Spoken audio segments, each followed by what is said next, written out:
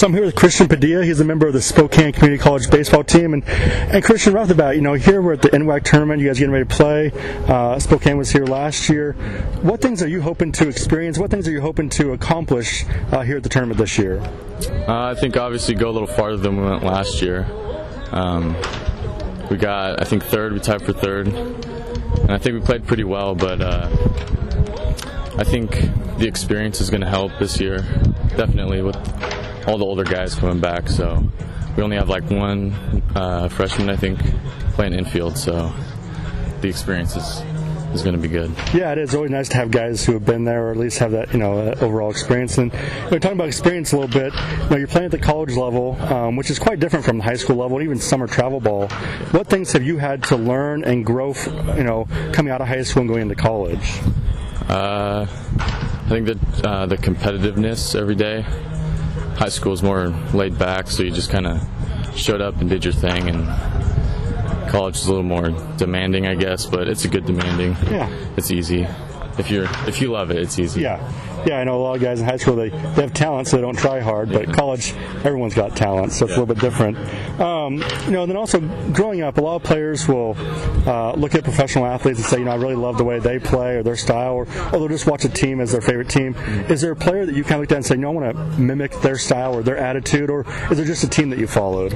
I wouldn't say a player exactly. I think I look at a lot of players and see what the good guys do right and try to work that into anything I can do. My dad was a Texas Rangers fan because he went to college there, and so he kind of passed that on to me. So like Adrian Beltre, always like to watch him. He's pretty fun to watch, and yeah, mostly all those guys. Awesome. Yeah, Texas has been a fun team to watch for a few years. And then, growing up, along with just watching professional athletes, it also takes people who are behind you and motivating you and really helping you to be the best. Who in your life would you say has been that motivator and that inspiration to keep you going, every day? Definitely my dad. I think he's had a huge influence on my baseball career and everything I do. So he's taught me a lot, and he's definitely been that guy to get me motivated when I need it. And then, for you, you're finishing up your time at Spokane, but you're going to be moving on to play at Boise State. In fact, you mentioned to me that's kind of your hometown. So what's it like for you to have the opportunity to go play, at a D1 school, in the place where you're from? That's cool. Program's brand new, so it was kind of a blessing to be able to go back home, because I know the travel on my family's a lot, so they're gonna be really happy to be 15 minutes from the field instead of 6 hours. So.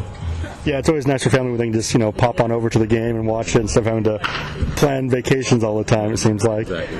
And you come into this level, and baseball players are they have routines they like to follow, but is there any routines you follow, and even beyond that, is there any superstitions that you have as a player?